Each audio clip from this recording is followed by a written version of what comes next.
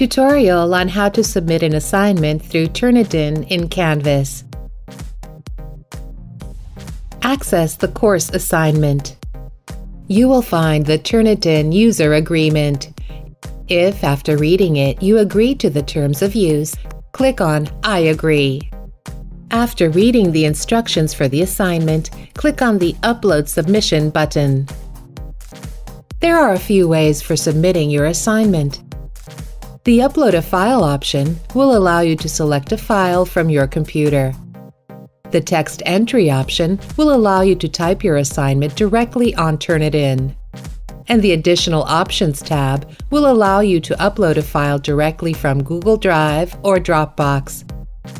In this tutorial, we will show you how to submit your assignment through the Upload a File option. To begin, click on Select a File to Upload. Locate the file you wish to upload and double-click to upload it. Make sure the information is correct and verify if the file format is supported by Turnitin. If you wish to review your document, click on Cancel. If not, click on Continue to complete the uploading process. While you wait for the file to upload, you will see different confirmation messages regarding the file submission. Once the file is uploaded, you will see a preview of the document. If you wish to make a final review, click on the link to your left. If after your revision you wish to make changes to the document, click on Cancel Submission.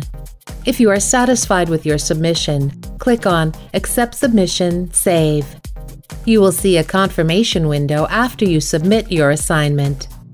You will also have the option of downloading the submitted file or a digital receipt.